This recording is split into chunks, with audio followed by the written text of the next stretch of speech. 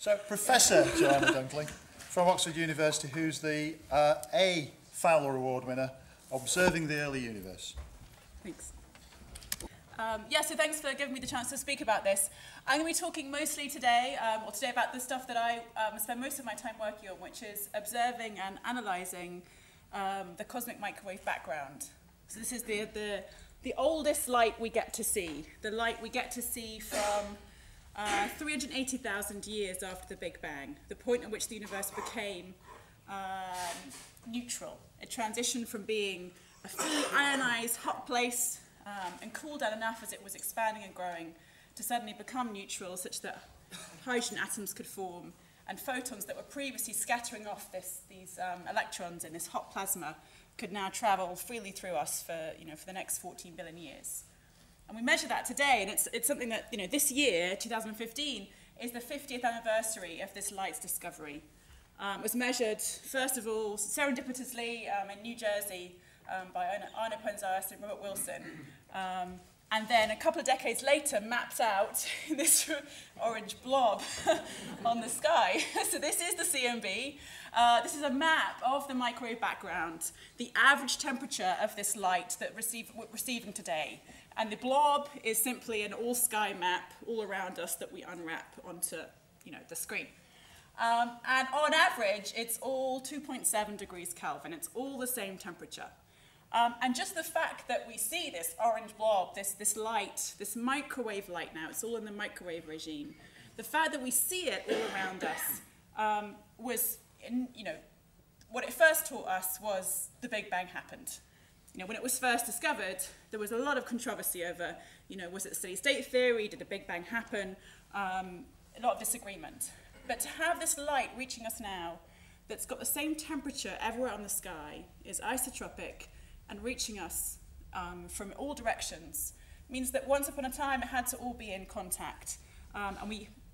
It came from a point at which the universe was in thermal equilibrium, when everything was much more condensed, and is the natural outcome of the hot Big Bang scenario. So this was kind of piece one of what this light has taught us. This was mapped out by the COBE satellite back in 1990. We've had incredible luck in the CMB. We've had this series of beautiful satellite missions that we've used to map out this microwave background light, coupled with a whole slew of telescopes from the ground and from balloons that have complemented these satellites. And we've now had 3 of these. So we had COBE in 1990, and then we had WMAP in 2001, that ran for almost a decade. And then most recently, we've had the Planck satellite measuring the sky, because there's actually, unsurprisingly, there's more information than just in that map. So the project that I've been working on in the last few years is the Planck satellite, a large European project run by the European Space Agency, many contributors in the UK, and a very large team of scientists in Europe and around the world. Planck's pictured here. It's pretty huge. A person is around this high. It's a large microwave telescope that launched back in 2009 and observed for a couple of years, well, actually for a few years with the whole telescope, out at Lagrange point L2, a million miles from here. And with that, we've made kind of the current best map of the CMB, which is a lot more informative. So what I'm showing you here is now not just the average temperature of the CMB. This is showing the anisotropy in the CMB light, in the temperature of the CMB. I've subtracted the mean, and I'm showing you what the fluctuations in the CMB light are. And the scale here, I'm sorry, I haven't got the scale on the map. It's minus 200 to 200 microkelvin. So these are fluctuations around a mean temperature of 2.7 Kelvin. So the fluctuations we see here are 1 part in 100,000. And the color scale is such that where you see the blobby red spots, it's ever so slightly hotter than average, and the blue spots ever so slightly colder. And this map, again, this is the map over the full sky, with oriented such that the galaxy is actually along here. That's how we choose to show these CMB maps. Well, let me digress a moment. This map you can't just make with one frequency in an instrument. Planck observed the sky at 9 frequencies. And to actually make a map of the CMB, one has to disentangle the CMB that's the furthest light from all the stuff that's in between. And that all the stuff that's in between includes our own Milky Way galaxy, that's the closest thing in between, and all of the galaxies that lie between us and the CMB.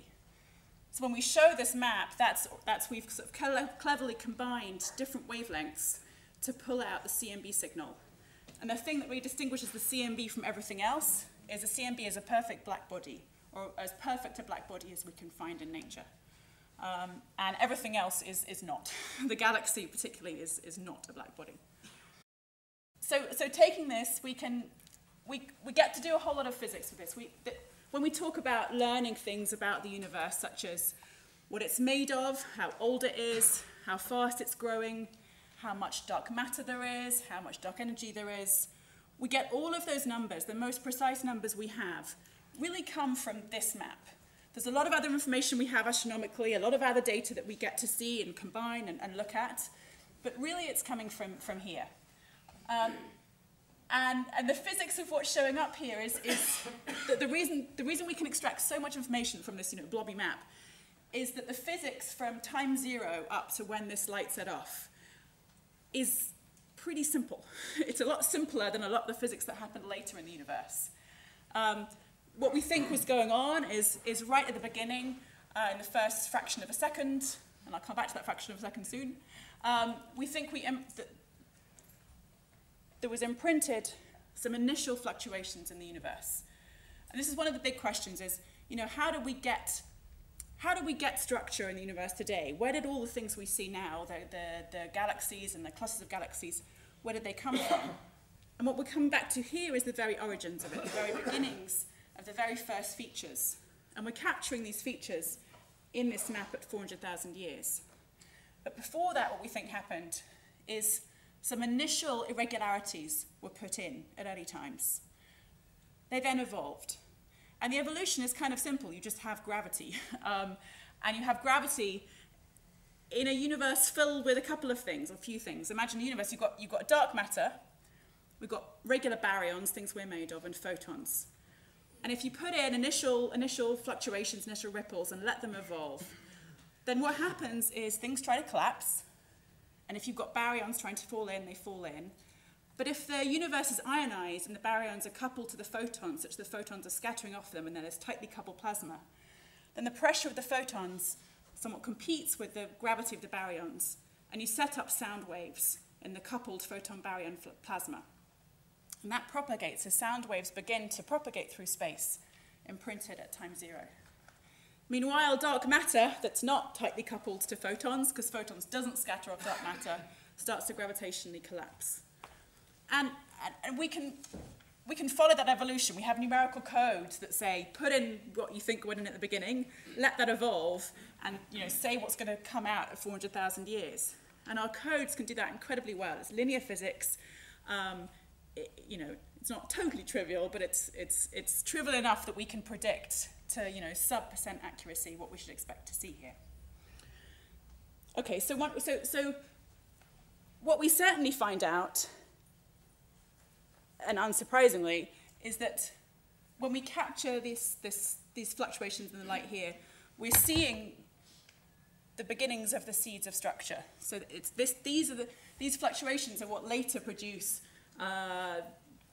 the origins of the structure that we see millions of years later. Because those fluctuations, those 1 part in 100,000 fluctuations, the temperature traces out the overdensities in space. Now, it turns out that where the CMB is slightly hotter are actually parts of space that are slightly less dense than average. Because where you have an overdensity, the CMB photons actually have to climb out of the overdensity. It makes them cooler. So you should think of the CMB light as more or less tracing the overdensities in the universe at that time of formation, but in the opposite sense to which was more or less dense. But certainly if you had an overdensity in space at 400,000 years, then if you simply evolve the universe on, allow gravity to play its role, then eventually you'll get overdensities large enough that the very first stars can form. But at the time we're looking at them, they're not nearly large enough fluctuations to actually form things like stars. We're seeing them at the point where they're just very small overdensities in an almost featureless space. So very simple. So we're seeing the beginnings of the evolution of the later universe, but we can also do more than that. The thing we really use, when we say we can figure out all these numbers telling you about what the universe is made of, the piece of information we get most of that from is the power spectrum of that map. Now what we do is we decompose that map into, well, we take a two-point function, a power spectrum of it, where we're looking at the variance in that map as a function of angular scale. So we're saying, what are the different, how large are the fluctuations as a function of different scales? So we're splitting the map up into sort of regions of sky that are on 90-degree scale through to degree scale down to sub-degree scale. And this data in red is what we extract from the Planck map. And you see, this remarkable feature, these acoustic oscillations that are the signature, the beautifully precise signature of sound waves that have traveled, that have been imprinted at the Big Bang, that have evolved for 400,000 years, and we're seeing them at 400,000 years. And so you see this acoustic peak structure where, for example, this peak at 1 degree corresponds to the exact scale where a sound wave has just had time to reach the maximal compression when the CMB was formed at 400,000 years. That's exactly that wavelength. And these are higher harmonics of different wavelengths. These peaks here correspond to different wavelengths that have undergone multiple oscillations and undergone multiple compressions, rarefactions to reach that point. And so this is now measured with, before Planck, we'd measured, with doubly map, we measured this spectrum out to around here. We measured these scales here. Planck had higher resolution, a larger telescope, more sensitivity. And we've squeezed the errors in the data points remarkably so that we're seeing over a very large range of angular scales this signature in the map. And this power spectrum is sort of our cosmological fingerprint. Every power spectrum of you take a universe with a particular contents, a particular initial conditions, particular initial fluctuations. You can put that and we have numerical codes to do this. You can put it in and you can predict what this power spectrum should be. And one of the things that I do is, I sort of compute this power spectrum from the maps, and we search through all the possible cosmological models until we find that, that green one that fits the data so well. And that green one is our best cosmological model right now. And it's what we call lambda CDM. It's a flat universe. It has just less than 70% of it in dark energy, 25% in dark matter, and 5% in baryons. And it really fits incredibly well. And as we've continued to measure the CMB over the last decade, particularly with Planck, we found this model just keeps fitting. We measure the CMB at higher resolution. We measured its polarization as well. And it just keeps working. This incredibly simple model just seems to fit. And whatever we try and do to put in more complications just doesn't work. And for example, if we look back at the time when the universe was 400,000 years old, when the CMB was formed, then this is the pie chart of what the universe was made of back then. It's not a pie chart that is shown all that often, actually. The pie chart we show more often in cosmology is what the universe is made of today, right? This is what the universe was made of when the CMB formed. And so around 60% of it was dark matter. A little more than 10% was atoms, and the rest of it was photons and neutrinos. So the photons and neutrinos back then made up a much larger proportion of the energy density. And the thing that's strikingly missing back then was any dark energy. So the contribution that we now talk of a lot, this cosmological constant, this stuff that's making the universe accelerate, back then it was negligible. And we can now constrain, actually with Planck, we can put it at the sub% level of what it could have been back then. So the universe back then was quite different in terms of energy density makeup to what it was now. But certainly the big questions are, at this time, this large proportion was dark matter. And even though it looks like the dark matter is simply behaving like not very strongly interacting particle. It's still a big mystery to us at what it is. And we can go a certain way in cosmology to try and understand that. We can simulate, this is a simulation of what we think the dark matter evolves to become billions of years later. This is the simulation that those in Durham and others created, showing what the dark matter web we think becomes as we evolve it. But we're still just, we haven't yet identified what this particle is. So in cosmology, we can sort of say very precisely, this is the amount of dark matter there is. But we're not yet telling you, what it actually is. So one of the big questions that we're trying to answer at the moment, that I'm certainly trying to answer, is what put in the initial fluctuations? I can put in a very simple description for how I can perturb the universe at time zero. And as I said, I can evolve it through, and it matches really well to what I see at 400,000 years. But our big question is, what put in those initial fluctuations? And the current best scenario is inflation, and this is an effective field theory. It says that back at time zero, that the expansion of the universe was driven by some scalar field, we call an inflaton, and that the universe exponentially expanded for a very small fraction of a second. And that expansion was driven by the potential of some scalar field. And inflation has a lot of attractions. It was, it was Alan Guth and others came up with it, and later others developed it further, because it explains why the universe should be geometrically flat. And it explains why we see the CMB to be so isotropic. And it also now very nicely provides a mechanism for seeding the primordial fluctuations. Inflation says that you have quantum fluctuations that are imprinted during the inflationary process, but as you exponentially expand the universe, a quantum fluctuation gets frozen in macroscopically because it suddenly becomes very large, and so large that it's not in causal contact anymore, and it's sort of stuck in there forever. And as the universe inflates, you keep laying down these quantum fluctuations on tiny scales, and you keep inflating them to large scales. And you end up with what we call an almost scale invariant spectrum of initial fluctuations, which says that, in log bins, you have the same size fluctuations on all scales. And that's exactly what we see with the Planck data. If we look at the Planck data, and what we do is we sort of fit. We say I'm going to assume the fluctuations are that simple, and I fit for an amplitude and a scale dependence or a spectral index of my fluctuations, just two numbers. And I can fit that to the Planck data. And I get this incredible fit. You can see the green curve fits the red data incredibly well. And that comes from just putting in these very simple fluctuations that are what this mechanism, inflation mechanism, would predict. And there are many other ways of seeding primordial fluctuations that are not like that. You can come up with all sorts of scenarios that put in initial perturbations to the universe, and there's no way they could be described as simply as just two numbers. Furthermore, they would predict that the fluctuations in the CMB should be Gaussian, which means if I take that map of the CMB and I plot it, the distribution of the temperature, it's a perfect Gaussian. It is. We see that with Planck, and we see that even better with Planck than we had done before with different instruments.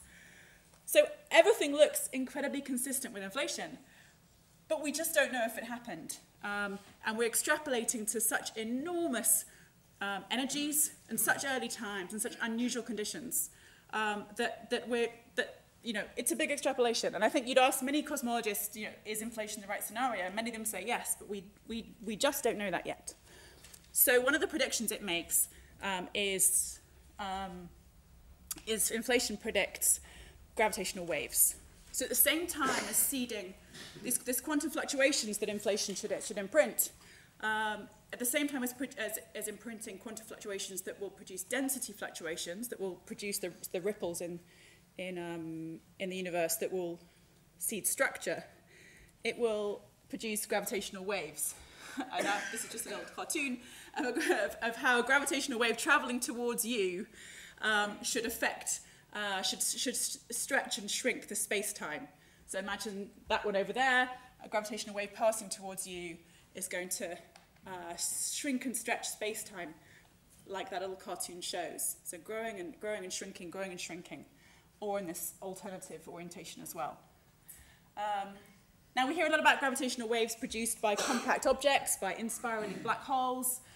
We hope to see evidence of those from advanced LIGO soon. I'm excited about that. But these ones are imprinted, we think, at inflation itself. The trouble is, the amount that they produce will depend on the strength of inflation. The stronger the energy scale of inflation, the stronger or larger signal of gravitational waves we should see.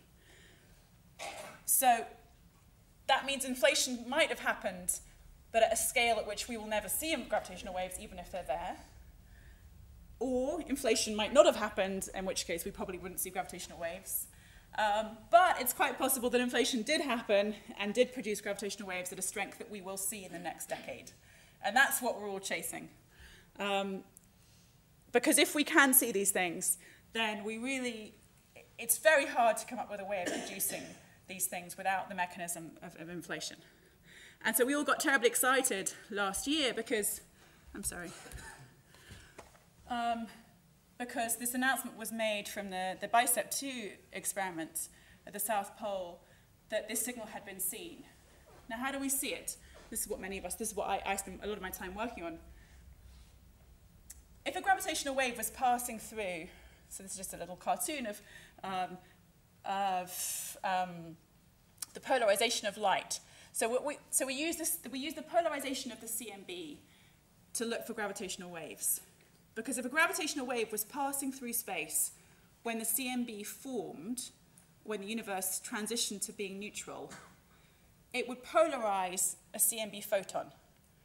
And the description of that is, imagine the way that you get polarization of CMB light is if you have free electrons and you have photons scattering off them and then towards you, imagine you're the observer of the CMB. If the photons that scatter off that electron have a quadrupole pattern, so for example, hotter light coming in from the sides than above and below, then that sort of hot light from the sides wins out as it scatters towards you, Thomson scattering, and the light comes out net polarized like this, right? Whereas if I had isotropic light, so the same amount top and bottom as side to side, it comes out net unpolarized. So I need this situation where I have sort of more light coming in here than here to make the light come out polarized towards you. And if a gravitational wave, so going back to my little cartoon, imagine that one, right, scattering off an electron during recombination when the CMB was forming. If you had a gravitational wave stretching space in this way, and you had an electron that CMB photons were scattering off, then the motion of sort of space induced by this gravitational wave would induce a quadrupole in the pattern of the CMB radiation around an electron. And the CMB would then scatter off and come towards you polarized. So, in summary, a gravitational wave polarizes the CMB photons. And it polarizes them with a type of pattern that actually regular density fluctuations, the things that we look at from structure, don't produce. And this is what was seen last year by the BICEP 2 experiment pictured here at the South Pole. It's that little one there. This is the much larger South Pole telescope. And this is a little map up in the corner of a small patch of sky in the CMB. This is a map of the polarization directions of the microwave light measured at 150 gigahertz, where the little sticks, the black sticks, show the orientation of the photons on the sky. And the thing that we're looking for when we look for gravitational wave signature is we're looking on average for this sort of handed signature on the sky of the polarization angles. Because that's a kind of pattern that regular structure formation just can't produce in the polarization, and only gravitational waves can. And you can kind of see it there around that point. Those polarization vectors have this handed pattern around there as well, around that red spot. And so polarization has certainly been discovered in the microwave sky. But what's become clear in the last year, and we knew it really at the time, is that this was a totally premature claim, because there's no way that we can currently distinguish between the background CMB polarization and the polarization from the galaxy. And there was no way we could do it a year ago, and there's still no way we can do it now. We haven't got enough information yet. The reason for this is the galaxy is really polarized. And a year ago, we had no idea how polarized it was, and now we just know a little bit better how polarized it is. Dust grains tend to align with the magnetic field in our galaxy. If you imagine a dust grain to be maybe this bottle, and you have the magnetic field that lines up with the plane of the galaxy, dust grains tend to align perpendicular to magnetic field by radiative torques. They line up like this, and they preferentially emit then along their long axis if the dust grain is elongated. And what that means is that these are tiny dust grains heated up by starlight that then emit thermally. And if they have this elongated pattern, and if they align well with the field, then they come out and they're very polarized. And it contaminates our CMB signal quite a lot. And it's our biggest challenge now, is to separate out that signal from the CMB. And with Planck, just earlier this year, we managed to make the first map at frequencies. This is at 350 gigahertz. This is in the same kind of frequency regime that we look at for the CMB. This is a map of the polarization of dust grains over the sky. So you can see the galactic plane runs along the middle, but you have this kind of significant amount off the galactic plane too of polarized dust that really extends quite far away. The BICEP experiment was looking down there, which visually obviously is a place where the dust emission is not super high, but it's not zero. And so it's quite clear that the signal that was seen can be completely explained by dust emission. What we have to do now, and what many of us are doing now, this is still an interesting question. We still want to find gravitational waves. We still think inflation would produce them, and in the next decade we have a prospect of finding them. We just need to go and map the sky at many frequencies, because we need to be able to separate out the emission of dust grains from the galaxy from the CMB. So the experiment that I'm working on is the Atacama Cosmology Telescope. Pictured here, this is on the plateau in Chile, just nearby. So Alma is kind of like over there. If you turn around, Alma's kind of actually where you guys are. And this is our microwave telescope hidden inside this ground screen, so you can't see it. And it's one of the current ground-based experiments that are mapping out the CMB polarization, hunting for these gravitational waves. There are these kind of two sets of experiments, one set at the South Pole and one set here in Chile. And our strategy is going to be to map out half the sky in polarization, scanning 20,000 square degrees in 5 or more wavelengths to separate out those signals. Our plan is to say, well, I need to see a signal over there and over there and over there and over there, and they better all agree. And I better see it in multiple wavelengths. And with that, I think that there's a chance of getting there. It's clearly going to be a challenge to us. And at the same time, we're actually going to learn an awful lot of interesting things about the dust properties, how it aligns, what it's made of, and also the magnetic field of the galaxy. So there's going to be kind of a lot of exciting astrophysics that we're going to learn with these observations at the same time as discovering the cosmology. We have an exciting decade ahead of us in this field. Thanks.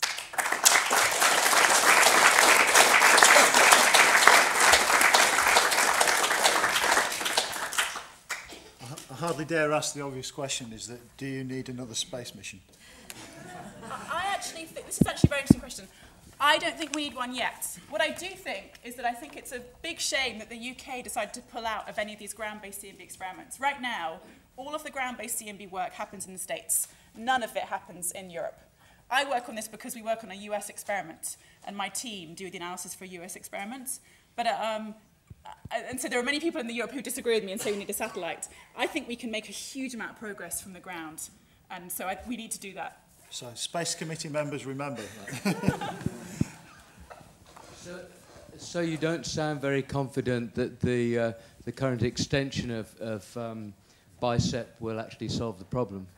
I think that it will help, but no, I think that it will take more than another year or two to get there. Because with the current, so if you only have 3 wavelengths, which is what the current extension of BICEP has, you've got synchrotron emission, dust emission, and the CMB. And if you've got 3 wavelengths and 3 components, they better be really simple components to get the CMB, and they might be, but I don't think you can trust it. So I think we may get very exciting upper limits, but to make a detection, I think you need more wavelengths than that. And I think you also need to be able to look in different regions of the sky to make sure it's isotropic. So I think that the progress will certainly be made, but I think if we're looking for, a watertight detection, then we need the few years after that and the slight next step. They're hoping to halve the sensitivity or something like that? I think so, but it's not just sensitivity. That's not enough. It's not enough. You need multiple wavelengths, which they have got. They've got 3 compared to 1, and that definitely helps. But I think you need... so the dust could be weird, right? There could be magnetic... talk to Bruce Drain or other dust experts, and they can, come up with all sorts of interesting and exotic dust physics that could say, are you sure? Yeah. So we take one more question, then we need to move on to fit the other 2 Mine's talks, only a small one. Thank you very much for the presentation. Excellent presentation. Do you know something? I don't know how you differentiate between dark matter and energy. Is that experiment? What did you do? Oh, that's such a good question. So dark matter, we think they do actually behave quite differently. So when we write down these sort of equations of motion for these components, we write down the equations of motion of a dark matter particle as simply something that behaves gravitationally and clusters, but just doesn't interact electromagnetically. When we call sort of normal dark energy, it's a cosmological constant, a vacuum energy. It's not a particle. And so when you write it down, it's just a background energy that has, for example, an equation of state of -1, whereas the equation of state of dust would be 0. So they actually are quite different, we think. Okay, if we can thank Joanna again.